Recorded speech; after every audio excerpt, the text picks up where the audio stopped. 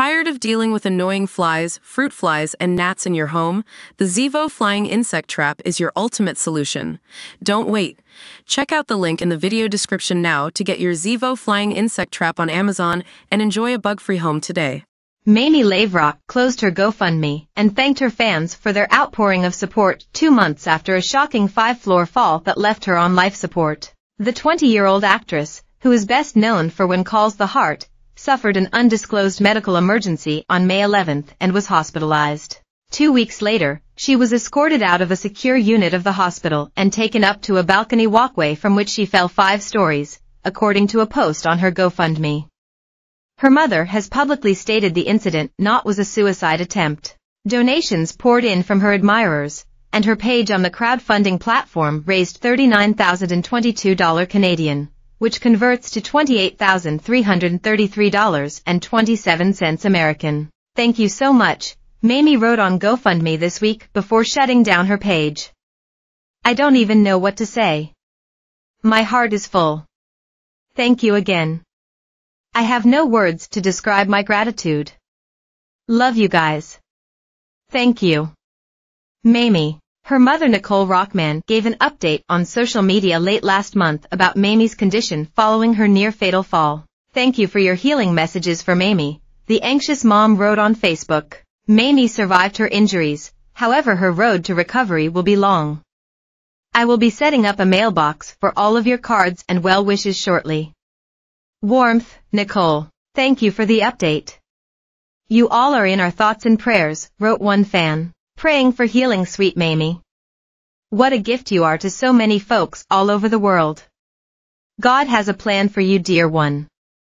God bless you all as you continue to heal a red heart. I check daily. Also thank you for the updates. Mamie is my thoughts and prayers daily from one of her Hirtai family, said another. Thank you so much for the update.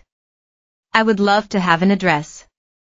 Continued blessings on her recovery and prayers for all of you, who seem to look forward to sending personal good wishes to the young star. The young actress, who played Rosaline Sullivan on the popular Hallmark Channel series, had been receiving treatment on a secure unit at a hospital after suffering a medical emergency May 11th.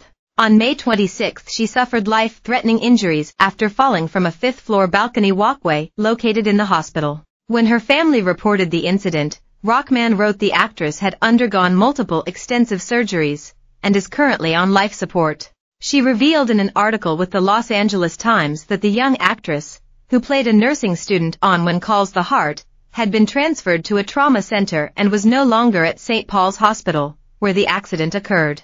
This is an absolute miracle and there will be accountability, she told the outlet. We have a case. All we care about is that Mamie can make a recovery and that she's alive and that she's fighting and that she's strong. It's unbelievable that she's with us. Her mother said the fall was not intended and was not a suicide attempt. A spokesperson for the hospital, which is operated by Providence Healthcare, told the paper, in cases related to patient safety, an internal critical incident review is conducted to determine exactly what happened and to make recommendations for improved patient safety. Our hearts go out to the patient, family, and all affected by this event, and we offer our best wishes for a full recovery. So far fans have donated nearly $40,000 Canadian dollars to offset costs related to Laverock's recovery. Earlier this month, Laverock's family released a photo of the young star holding a small teddy bear as she lay in a hospital bed. Her hand was hooked up to N4.